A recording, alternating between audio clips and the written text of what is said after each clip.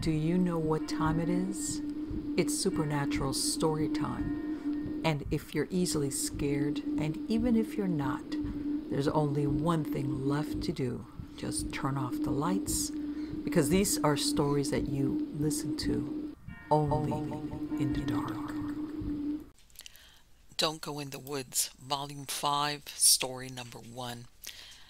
My friend Janine and I worked in an old hall in Lowestoft, Suffolk in the early 90s. I was living about a mile from the hall. We finished work at about 11 p.m. and were going back to mine for a drink. There we were, me wheeling my cycle and her holding a plate with a slice of lemon meringue pie on it, walking down an unlit dual carriageway. Halfway down this road was a lay-by hidden from the road by a small island covered in trees and bushes. We heard a van pull into the lay-by, and a minute later we heard a noise behind us. Looking back, we saw a man pretending to pee while looking back the way we'd come. Strange. He turned and looked straight at us, jumped onto the road, and started to chase us. We shot down the road. It was late with hardly a car about. Janine pulled me across the road in an attempt to force a car to stop, but they just swerved around us, beeping their horn. The road was empty again. The man was gaining on us. My bag had caught on my bike, so I had to haul it on my shoulder. He reached out and grabbed my hair. I swung my bike and knocked him down.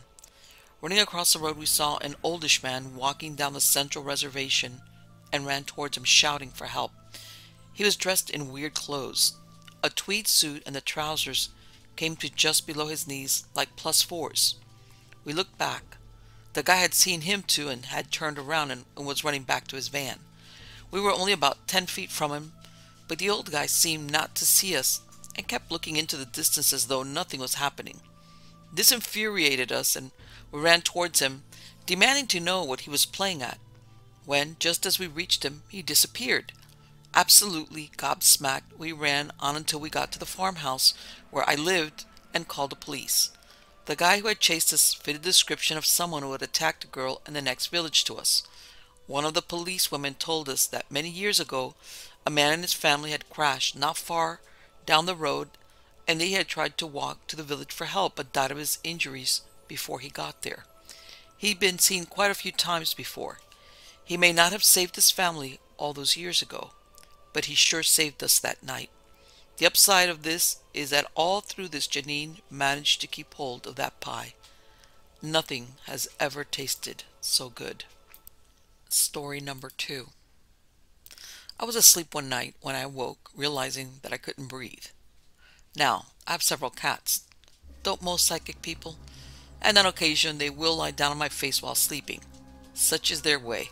As a wise person once told me, the one thing to always remember about cats is, if they were bigger, they'd eat you. So I assumed this is what was happening. However, when I was fully awake, I realized that I couldn't move, and furthermore, that it was my pillow that was covering my face. I was lying on my side, and the pillow I had on my head was folded up over my face. So, once again, I assumed the cat had just slipped under there, but that wasn't it. I started to panic because I couldn't move, and I also couldn't breathe. Now, the pillow just wasn't covering my face, it was being pressed into my face. I finally was able to, using all my might, move my head just a little bit back and forth. After a couple of seconds of that, the pillow suddenly dropped from my face, and standing right next to my bed was this tall, thin death figure, except all in white, like a skeleton in a long, heavy, hooded robe that covered all but the hands. Where the face would be was just ethereal whiteness. Within a split second, this figure reached down and grabbed my bedspread and pulled it over my face and held it tight, trying to suffocate me again. I thought, this thing is going to kill me. I have to do something. But again, I couldn't move. I was paralyzed. Then I remembered that I had been studying up on ores, and I realized this was my only chance. Again, with all my might, I envisioned an energy field around me, and when it had solidified, I pushed it as hard as I could towards this thing by my bed. Suddenly, the bedspread flew off my face and nearly off the bed, and I was able to see this thing being flung back to wherever it came from. It just quickly flew back away from the bed, getting smaller and smaller until it disappeared. When it was gone, I was suddenly able to move again, so I immediately jumped out of bed and flung on all the lights and started screaming and crying, still being frightened out of my mind.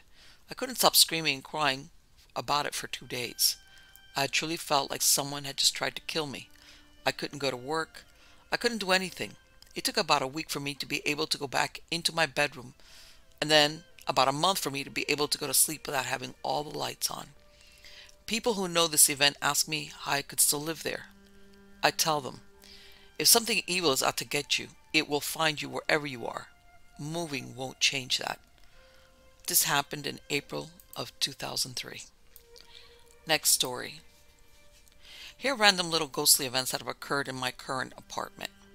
The first ghost experience I ever encountered, there was a waking one night to find a full-size horse standing by my bed. Quite a sight in my tiny apartment. I screamed, "What is that?" and then noticed there was a cowboy on the horse, dressed in traditional Old West garb. He tipped his hat to me, lightly kicked the horse with his spurs, and the horse sauntered off through the wall.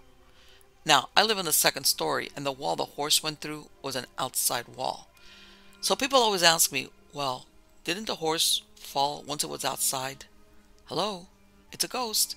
If it can go through a wall, do you think a little thing like gravity would be a concern? Another time, I woke to find a guy standing at the foot of my bed. He was dressed in a dark blue check shirt and khaki pants. He was about maybe 50 and was kind of pudgy. He didn't seem threatening at all. Once he realized I saw him, he just disappeared. Another time, I was trying to fall asleep and noticed a lump under my bed moving from the edge of the bed towards me, kind of slowly. I assumed one of my cats had crawled under there and was approaching me, so I put my hand out to pet it on top of the cupboard, saying, "Oh, what a cute kitty." However, as soon as I put my hand down for the pet, the lump disappeared. Nothing was there.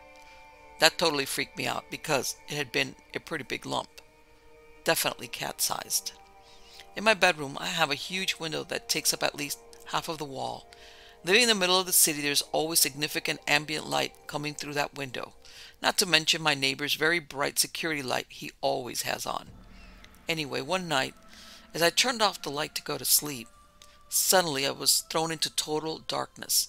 Like, have you ever been deep in a cave where no light can go? That kind of darkness that is total, complete, and threatening. So I immediately turned the light back on and looked out the window to see if maybe the power had gone off in the city or something. But no, all my town's lights were still on, shining through my window. So I turned the light off again and total evil darkness again. Almost like being thrown into another dimension. So the light came on immediately again and stayed on the rest of the night. Another time, I awoke just in time to see this hairy creature running at me carrying a club over his head, like he was going to hit me with it. I screamed and the creature stopped and was suddenly flung backwards, getting smaller and smaller until it disappeared. Now most of these things have occurred at night, so skeptics could say, "Oh, you were tired, so you imagined it," etc. However, several times during the day in my living room, I will have this little cloud of small lights appear and swirl around near the ceiling for several minutes at a time. Since I am usually engrossed in my TV show, my cats are usually the ones to notice them first. They will all run to just below the cloud and all stand up on their hind legs and reach out with their paws towards the lights, chattering the way cats do when they are excited. Then, just as suddenly as they arrive, they are gone, and the cats go back to their business of sleeping and destroying everything I own. Oh well. Next story. I'd been living in Santa Barbara back in 1993 when I found myself suddenly unemployed. After several months without luck finding a job, I started going to the local temp agencies for work.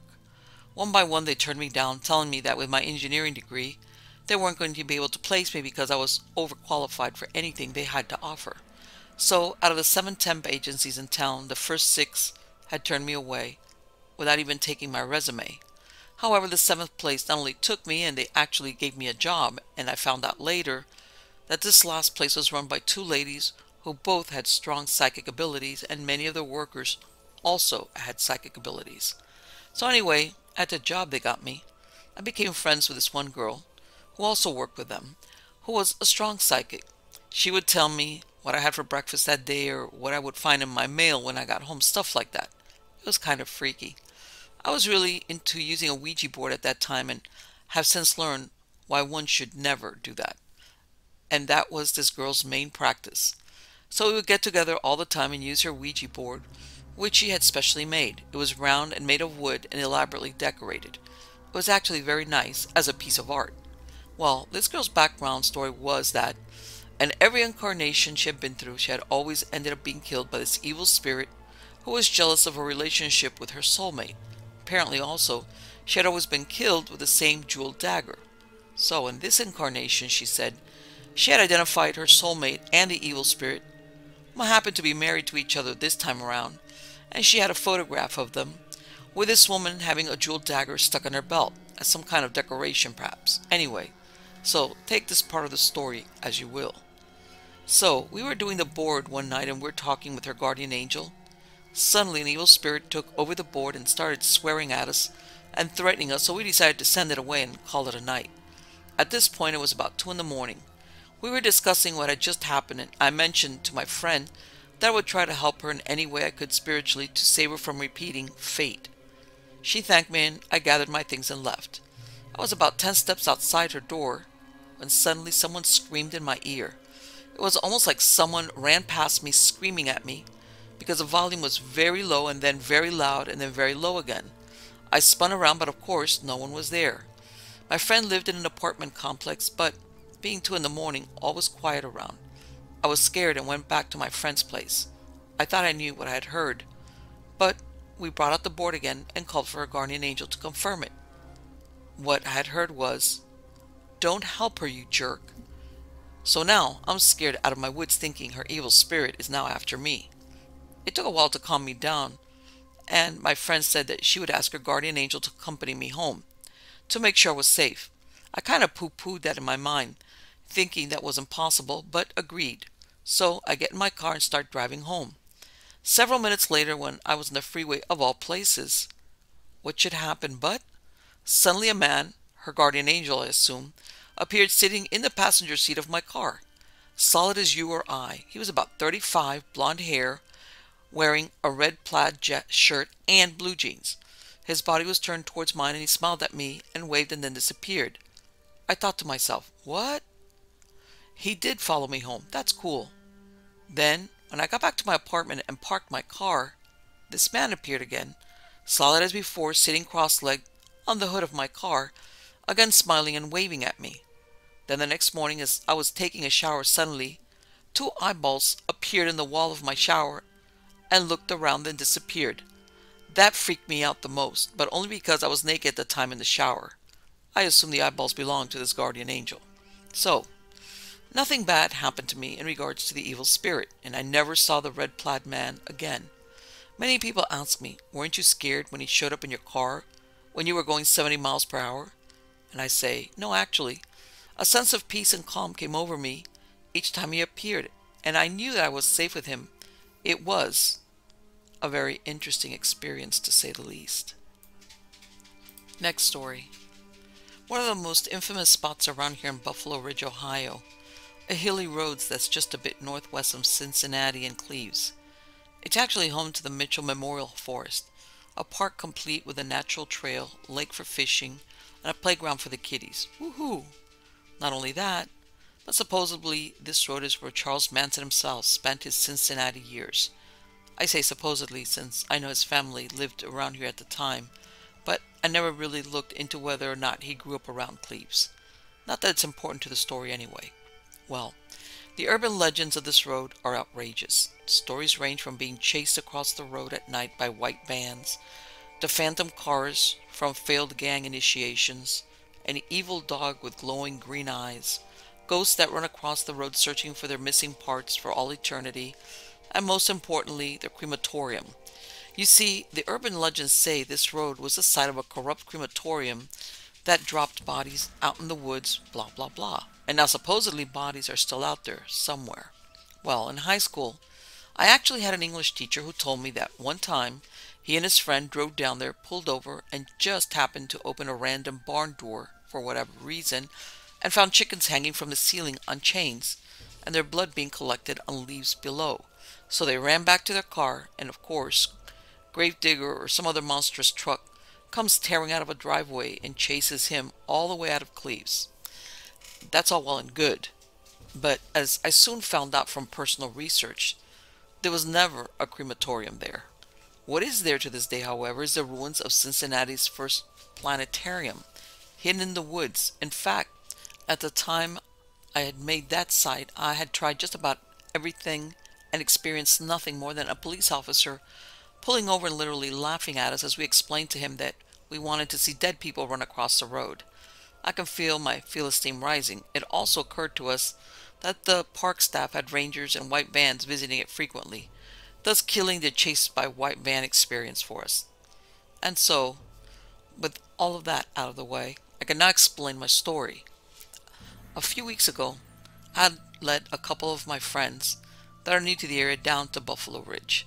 These friends being my old friend Jonathan, who's the same age as me and grew up in Indiana, and Kay, his as-of-now girlfriend. I think, well, we got there about 9 p.m. when the sun was close to setting all the way, and as usual, I had them park down the road a bit near another road, the name of which slips my mind, and walk back up to a no dumping or will own your butt sign, behind which is a trail leading down the woods into the ruins of the old planetarium. Being the loser who loves to tell the local history that I am, I was talking pretty loudly about the area while Kay and Jonathan walked behind me. They both carried a couple of flashlights to see better in the thick woods, and I just toughed it out in front. Oh yeah, I'm a real man. I try. Anyway, we come out to what I can only describe as the foundation of the building. A bunch of bricks and torn metal in the hillside is all I got. We sat down and started chatting it up about whatever, and a good 30 minutes passed. Jonathan and I were discussing manly things like whether we should go get those tiny fries at Steak and Shake, or an even manlier jug of root beer at the Jollies up in Fairfield. Around then, Kay started mumbling about how the air changed or something to that degree. So in hopes to see something spooky, I climbed down into the foundation of the old planetarium and took Jonathan's flashlight so I could navigate walking around the fallen stones and whatnot. At one point, I remember Kay saying we should get going, and by then I had already made my way to the other side of the rubble and was wanting to look around some more. But Jonathan didn't like making her nervous, so I agreed to climb back out. So being the nice guy I am, I started to make my way back across the rubble. At this point, I shined my light back up the wall I had climbed down to see Kay and Jonathan when I saw it. A man I couldn't really make out from where I was approaching the two of them. So jokingly I shouted, "Hey, better tell that guy that we aren't sacrificing babies, or drug dealers sacrificing babies." Went back to my climbing across the rubble. Eventually I made it up the wall and no one was freaking there. Annoyed, I walked back up the trail to Buffalo Ridge and found Kay crying while Jonathan hugged her. Aw. So I asked what happened to our guest, when Jonathan starts ranting on and on about how this dude just totally came out of nowhere, walked right up to me, and vanished, which made our heads spin. From then on, we were pretty static, running back to the truck with Kay frightened, while Jonathan was excited and I was pissed. I wanted a ghost to walk up to me and disappear, and I didn't even see it since I was walking over some flippin' stones and whatnot. Never again will I look where I'm going. Okay, bad idea. So finally the story has become one of the only real ghosts we've got to talk about. But it's a fun story nonetheless, and has actually gone down at the Art Institute I go to as the Unknown Man. Next story. I was in the Navy and living ashore at Norfolk, Virginia in the early 70s. It was an old two-story house. The main floor had a kitchen, dining room, and living room. The second floor had a master bedroom that nearly half the size of the house and a smaller bedroom and a bath. One day I was in the master bedroom folding laundry. People came and went all the time, had a couple of roommates, and they had friends, so the doors were seldom, if ever, locked. I heard the front door open and close and called out. I was upstairs. I heard heavy, plodding footsteps on the stairs, pausing at the bend in the middle. It was as if whomever was really tired and was all they could do to walk up the steps. From where I was standing, I could see clearly down the hall to the top of the stairs. The footsteps continued to the top and down the hall towards me. No one was there. The steps were quite audible. At the threshold of the bedroom door, they stopped. I stood there shaking like a leaf, then quickly exited the room. Sometime later, I returned home to find every light in the place on. A roommate was sitting in the living room, white as a sheet, holding a poker from the fireplace in front of him. I asked what was wrong. He said he was watching TV when the door to the outside, the former front door since the house at one time faced Chesapeake Bay, but at some time was moved across the street and turned around, so our front door had been the back door at one time and our back door the front, began turning on its own. He asked who was there, and no answer. Then the door started shaking as if someone were trying to enter but couldn't. He went to the door and called out again. No reply.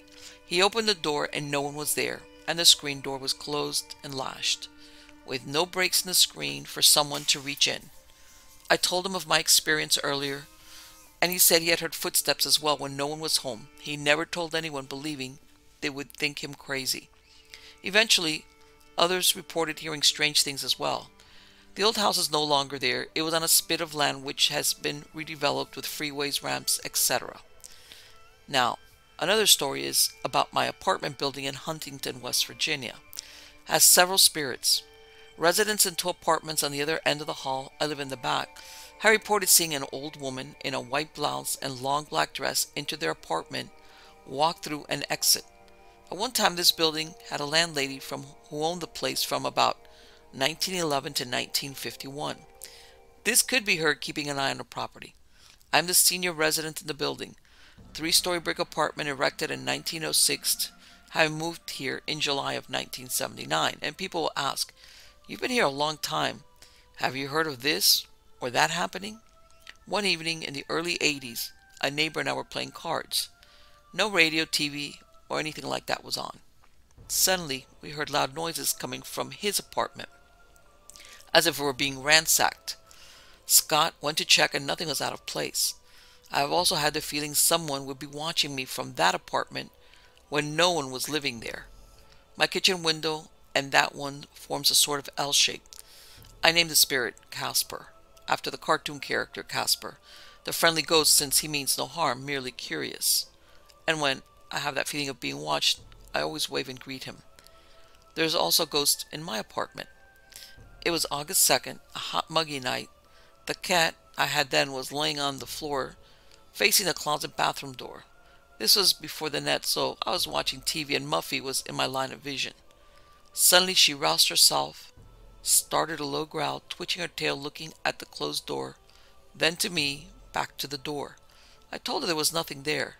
Like a scene from a cheap movie, I went to the door, put my hand on the doorknob and said, "See, there's nothing in there," and opened the door. Suddenly a cold rush of air passed through me, at least 20 degrees cooler than a moment before. After that, Muffy was calm again and went back to her dozing. For a couple of years on that date, I could feel the presence. I haven't done that for the last few years. Next story. In 1978, my parents bought a 30-year-old house which was originally owned by an actress whose full name I will not reveal. Anne was her first name. She was famous in the 30s through 50s era. Anyway, I was born in 1979, and from an early age I remember a few instances where I was spooked. My first odd experience occurred one normal night when I was about 4 or 5 years old. For some reason I awoke and got out of bed. I heard something in the kitchen, which was directly down the hallway from my doorway. It was very late or early in the morning. When I peered down the hallway, I saw a rabbit on our kitchen counter. Its eyes were bright and its body was almost see-through, like a projection. I was scared and tired, so I ran across the hallway to my older sister's room and slept there the rest of the night. Sure enough, nobody believed me the next day. Over the next few years, I always heard noises in my closet and cupboards in my bedroom. And all the while living there, I always heard shuffling and pounding in a large walk-in safe in the downstairs part of our house. In the 10-year span living there, I always felt like I was being watched, and I would never go inside the house unless my parents or someone else was with me. When I got off the school bus, I would wait outside until my mom got home. It was not until my mother told me a few things that she probably would not have revealed had she known how I would react. I overheard my mother talking to my aunt about how the previous owner told her that an actor by the name of Anne Blank had built the house. Even more interesting, the previous owners laughingly said they would occasionally see her walking down the hall. Once my mother even admitted to me that she was home alone reading in the living room when she felt someone touch her on the shoulder. It was a comforting gesture but scared her when she turned and saw no one around. I was scared of that house. When I was about 12, we moved to a house my dad built, some city but miles away from the old house. The first night staying there, I remember waking and looking out my bedroom window to see a white figure running down the lonesome road at a swift and graceful pace. Also, my beloved dog was in my sight, and he ran from the object with tail between its legs. Not typical, this dog was a butt-kicking machine. It was weird, but I was able to fall back asleep. Next day, nobody took me seriously. The last incident happened shortly after. I remember just laying down in my bed. It was a matter of seconds before I saw this woman hovering over me, and she did not speak, but it was like she said, "I have followed you." I lay there paralyzed, but managed to say, "Get out, leave me alone."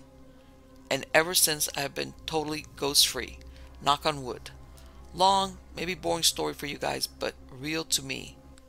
Too real. Next story. Some will argue there is no such thing as ghosts.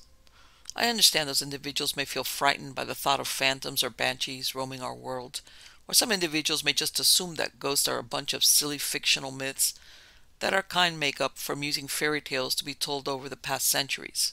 However, seeing is believing.